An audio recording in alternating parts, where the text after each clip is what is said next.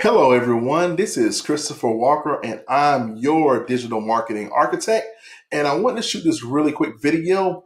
I was in my ads manager and I noticed something with my personal account. So, with my personal account, I was trying to actually upload a custom audience, and it's really weird. I thought that I already had it already connected to my business manager, but as of last week, I know it was last week or maybe a couple weeks ago. Facebook now requires you to connect your ads manager account to a business manager account. Both are free, but typically before you could actually upload your list of customers and clients up to your up to custom audiences with no problem. But now it looks like they require that you have it actually connect to your business manager. So right here, if I want to go and create a custom audience and I want to upload my list of contacts to that, create a custom audience and create lookalike audiences off of that, I have to actually connect to a business manager. So I'm going to do that really quickly. And I'm just going to hit connect. And right here is the actual ad account that I'm using, which is my personal.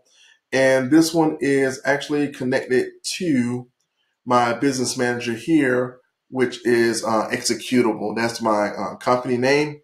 But pretty much I want to hit next. And right here, you're moving your ad account to executable LLC. Once the ad account is in the business manager, you can share audiences and blah, blah, blah. You can also manage your ad accounts and assign people to work with them. So it's an easier way to, shift from, just a personal account advertising to more uniform and more professional with business accounts. So right now I'm going to actually move that account.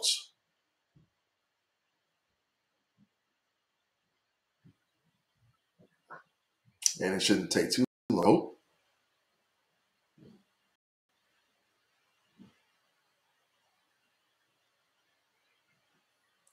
And there it is. All of my custom audiences and everything now are under my company name that I actually manage other accounts and other businesses. And just wanted to shoot that really quickly, just in case if you were trying to actually upload a list and encountered that. It's really easy.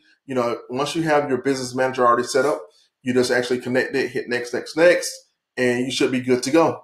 For more tips, more strategies, look me up. I am Christopher Walker on Facebook. And on Instagram, it is CMWalker25. Website is christopherwalker.io, and talk to you soon.